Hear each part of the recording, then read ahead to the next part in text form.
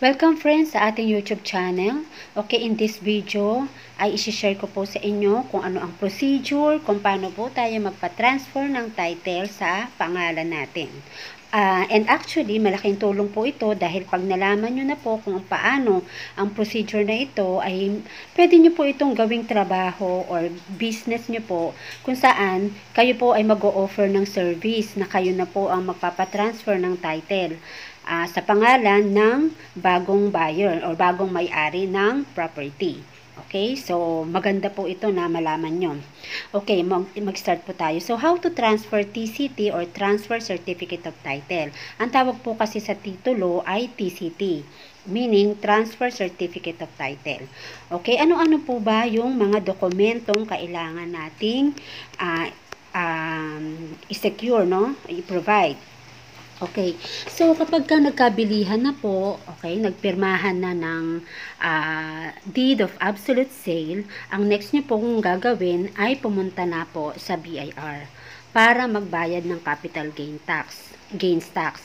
Okay, sa pagbabayad po niyan, marami pong dokumentong hihingin ang BIR sa inyo. Hindi ka po basta magbabayad lang ng capital gains tax.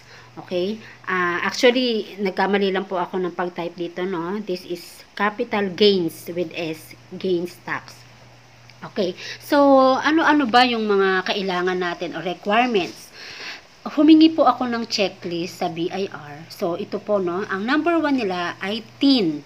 Okay? So, both po yung seller and yung buyer ay dapat may TIN. And fifilapan po yung BIR form 1904. Okay? So, hindi lang po yung nagbebenta ang dapat may TIN, pati po yung buyer.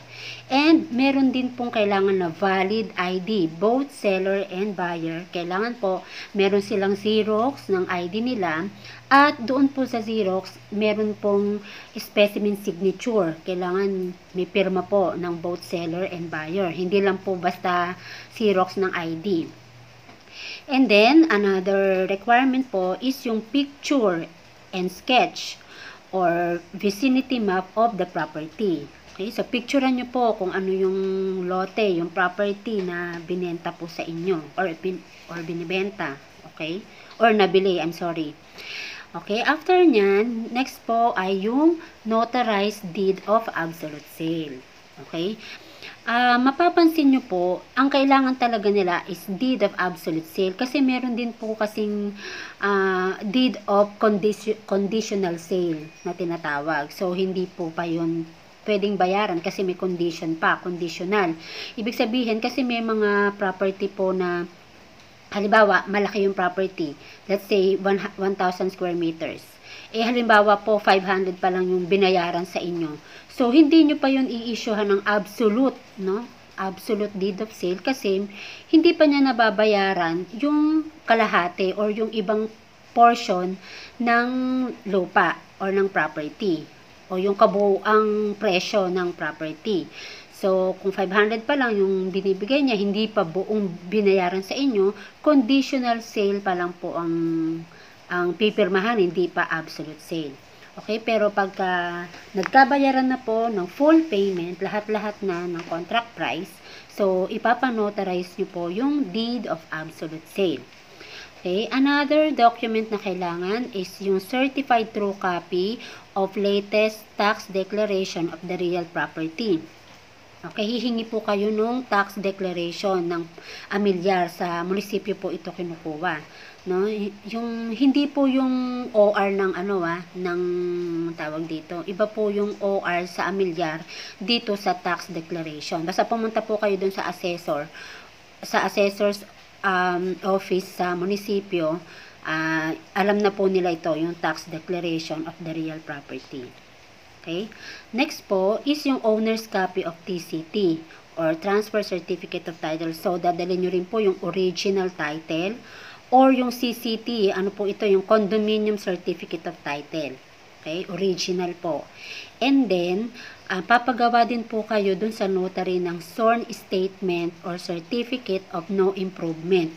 Okay? So, katunayan po ito na halimbawa, kung lote po yung binili nyo, katunayan na wala pa pong nakatayo, no improvement, wala pang structure. Or kung meron naman pong bahay doon, yung hindi pa po na-improve, maliit lang na bahay, tas ngayon, building na siya, ganyan. So, kailangan may certificate of no improvement na ipepresent. Next naman po, number 8 is acknowledgement receipt.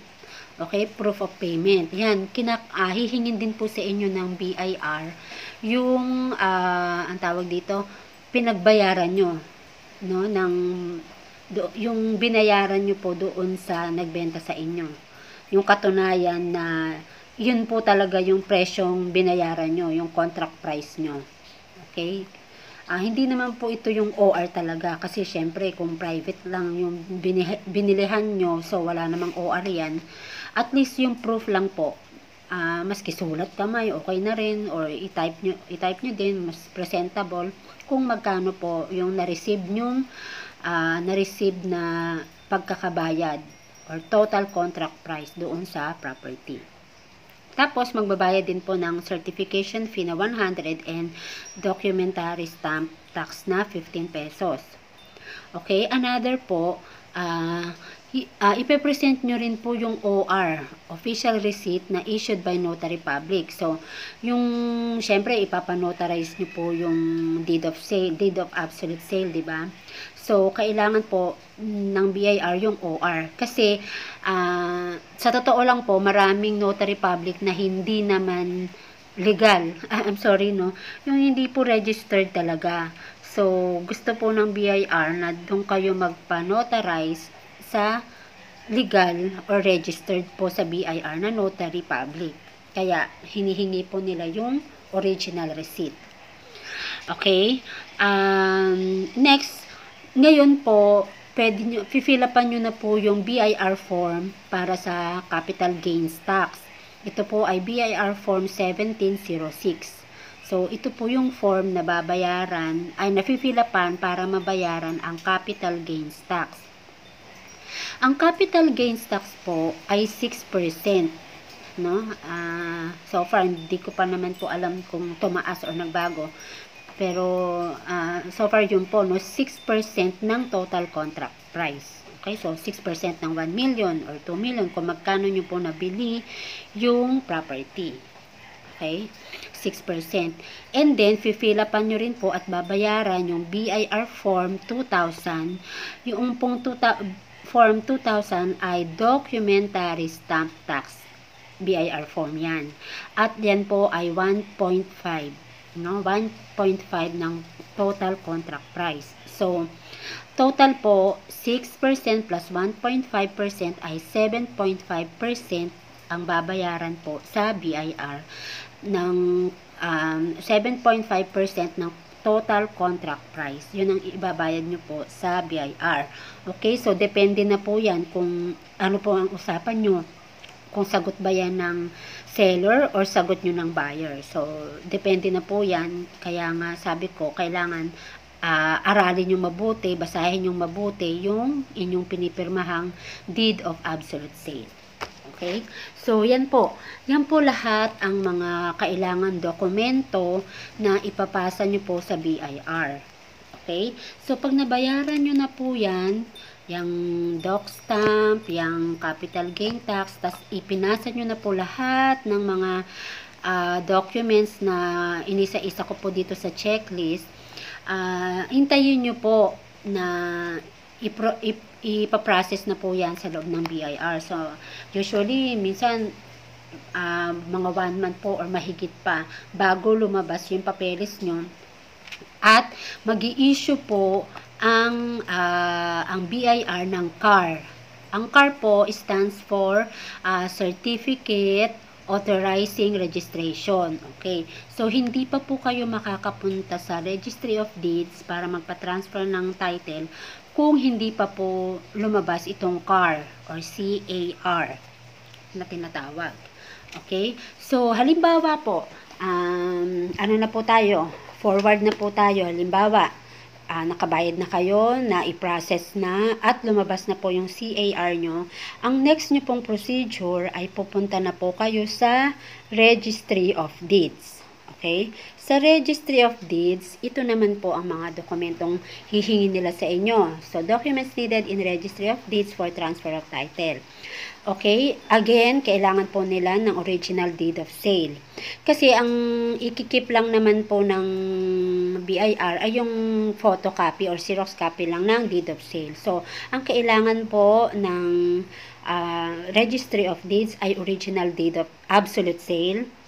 Next po, yung original title. Itong original title po kasi, ang tawag po nila dito ay owner's copy of transfer certificate of title. Owner's copy. Pero original po yun. Kasi, meron pong copy din ang Registry of Deeds ng title. Okay? So, yung original title na nasa may-ari, ang tawag po doon ay owner's copy. No? Kasi baka malito po kayo, ano ba yung original title tas owner's copy, no? So owner's copy po yung original title. Okay? Next, yung original copy po ng CAR. Okay? Ito po yung sinasabi kong certificate authorizing registration na pagka nabayaran nyo na po yung capital gains tax, doc stamp, at naipasa nyo na po yung unang mga documents na inilista natin, yan, i-issuehan na po kayo ng CAR or Certificate Authorizing Registration ng BIR. Napaka-importante po ito. Isa sa requirement ng Registry of Deeds. Okay? Sunod, kailangan din po ng Registry of Deeds ng original tax clearance and original tax declaration for land and improvement issued by assessor. So, pupunta po kayo sa assessor, doon sa munisipyo, hihingi po kayo ng tax clearance. Okay, mag-i-issuehan lang po kayo nitong tax clearance, syempre, kung updated or nabayaran po yung amilyar. Diba? And bukod po dun sa pagbabayad ng amilyar, diba, bibigyan po kayo ng resibo na nabayaran nyo yung amilyar, yung real estate, real property tax na tinatawag sa English. Iba pa po yung tax declaration na tinatawag. Okay? Iba po yun dun sa resibo ng amilyar. Kaya hihingin nyo po yun sa assessor doon po sa munisipyo. Hingi po kayo ng tax declaration at the same time tax clearance. Yung tax clearance, ito po ay patunay na updated or bayad lahat ng amilyar mula noon hanggang sa latest year. Kung ngayong year na to, halimbawa 2019, kailangan 2019 bayad yung amilyar bago ka po mabigyan ng tax clearance. Okay? Another requirement po is original OR of payments ito po, ng capital gains tax. Okay, syempre, 'di ba, dun sa una, pagbabayad mo sa BIR, form ang finilapan mo, yung BIR form 1706 tsaka 2000.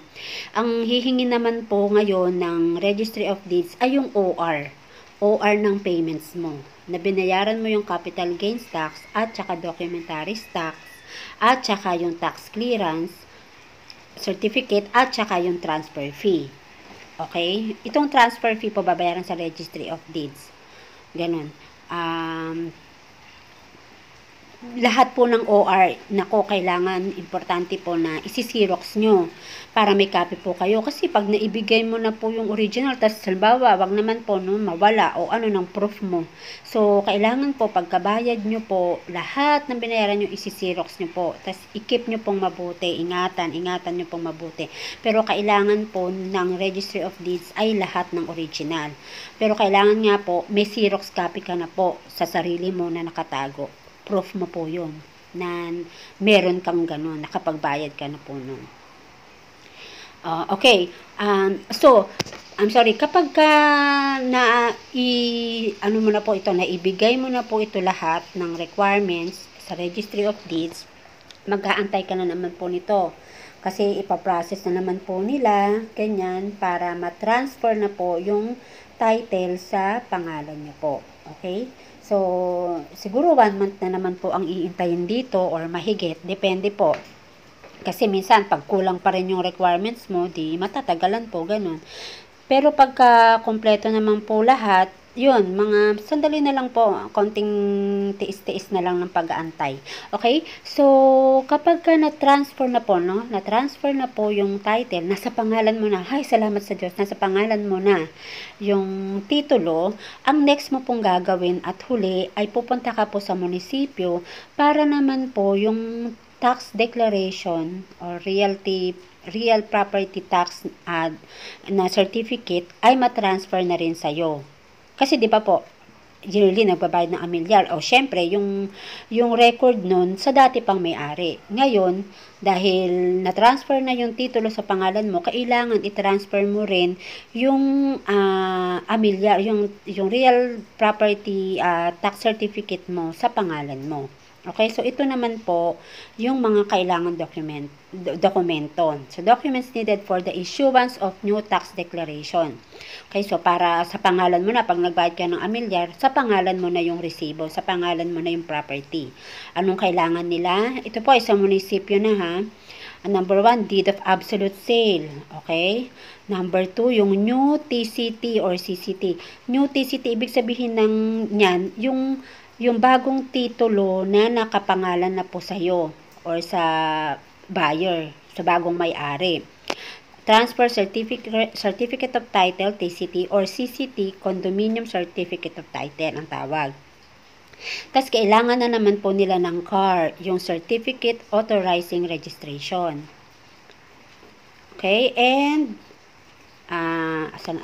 ayun. So ang number 4 naman yung transfer tax receipt, yung binayaran nyo pong resibo na updated yung amilyar, latest tax receipt or tax clearance. Okay, so yung transfer tax receipt, yun po yung binayaran mo sa Registry of Deeds.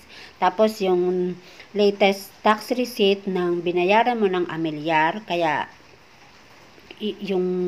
meron kang tax clearance kasi bayad ka na ng amilyar updated na. So kailangan po nila lahat yun para naman yung real property tax certificate ay matransfer na po sa pangalan mo. Okay, so medyo mahaba po talagang procedure yan. Pero at least, ito po, meron na po tayong checklist kahit papano, alam nyo na hindi na po kayo maliligaw. Alam nyo po, bihira po yung ganitong service na makikita mo po. Pero kapag ka na-master nyo po ito, naku, forever, kumbaga, meron na po talaga kayong trabaho matatawag or business. Kasi, alam ko po yung bayad dito, nasa 10,000 po yata yung service fee na sinisingil. Pero yung iba po, percentage ng contract price ang hinihingi. Depende po depende po sa tao kung sino yung makakausap nyo. Kaya kung ma-master nyo po ito, naku po, malaking tulong po sa inyo. Okay, so good luck po. I hope po na sa video ito ay marami po akong natulungan sa inyo.